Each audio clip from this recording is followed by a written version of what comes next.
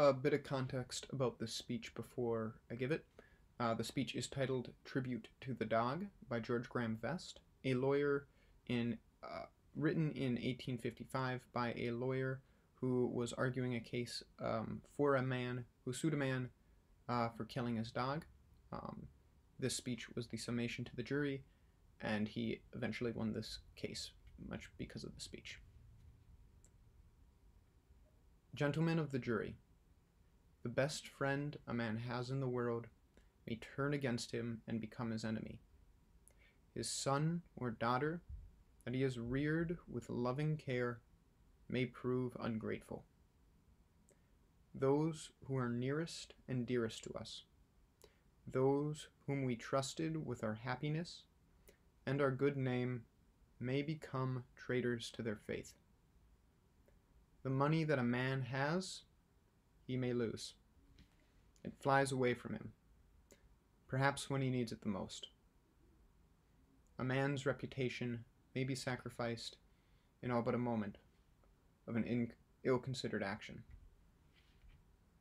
The people who are prone to fall on their knees and to do us honor when success is with us may be the first to throw the stone of malice when failure settles its cloud upon our heads. The one absolutely unselfish friend that a man can have in this selfish world, the one that never deserts him, the one that never proves ungrateful or treacherous, is his dog. A man's dog stands by him in prosperity and in poverty, in health and in sickness. He will sleep on the cold ground where the wintry winds blow and the snow drives fiercely, if only he may be near his master's side. He will kiss the hand that has no food to offer. He will lick the wounds and sores that come in encounters with the roughness of this world. He guards the sleep of his pauper master as if he were a prince. When all other friends desert, he remains. When riches take wings and reputations fall to pieces, he is as constant in his love as the sun in its journey through the heavens.